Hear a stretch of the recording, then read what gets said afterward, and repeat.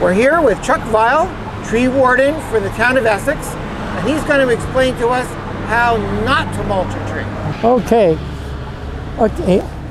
I know this time of the year, people want to get out, clean up and do mulching.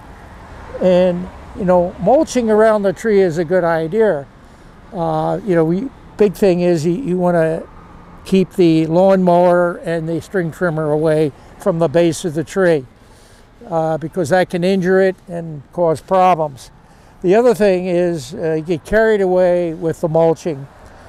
Now, if you look at what's called volcano mulching, the tree looks like a cylinder coming right out from the mulch. And the mulch is right up to the bark. And the thing is, we can't see what we call the root buttress flares that come out at the base of the tree. So piling it on this way sets it up for disease and a certain rot. So it's not good for the long-term health of the tree. The ideal situation, basically, you pull the mulch away from the tree, and you want it to get to the root buttress flare where it can't even find. And the whole idea is maybe about your hand width, keep the mulch away, not touching the bark. And and the other rule of thumb is the bark mulch maybe no deeper than about 3 or 4 inches. Those are the key things to keep in mind. So you would not consider this a good example of mulching? That's correct. In fact,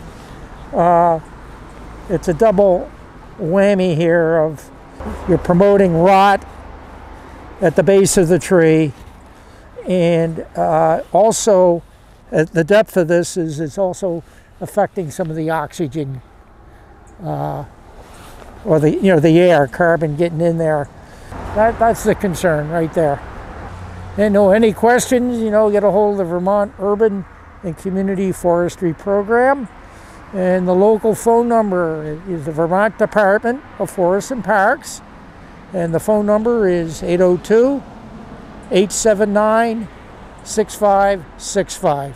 And you got any questions or anything like that, they're good folks to deal with. All right, Chuck. Thanks a lot. Appreciate the guidance. Well, thank you.